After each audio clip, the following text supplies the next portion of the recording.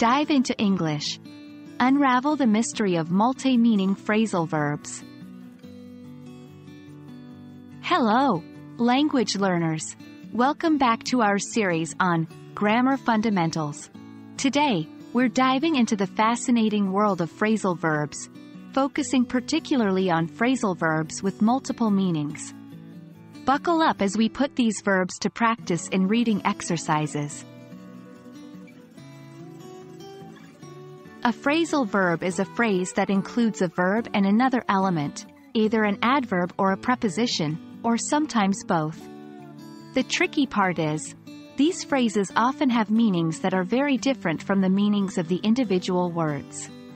We're going to explore some commonly used phrasal verbs that have more than one meaning.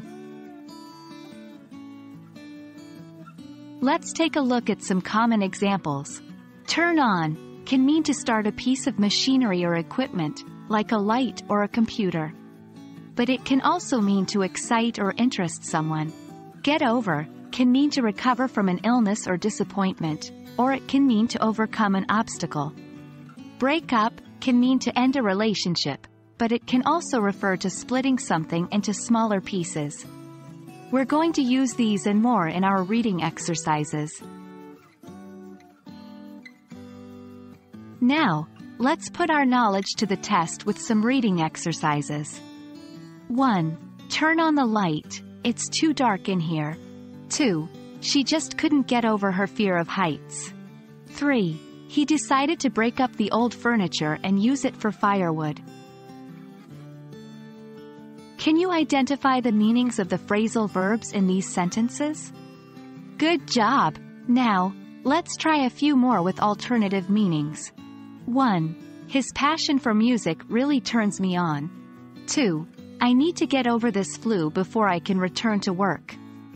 3. After 5 years together, they decided to break up. How did you do? Were you able to understand the different meanings of the same phrasal verbs in different contexts? As with all aspects of language learning, practice is key when mastering phrasal verbs. Try to incorporate these phrasal verbs into your daily English conversations, and don't forget to read English texts regularly to see these verbs in action. And that's a wrap for today's lesson on phrasal verbs with multiple meanings.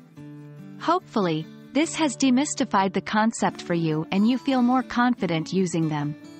Remember, keep practicing and don't be afraid to make mistakes. That's how we learn. See you in our next video. Happy learning!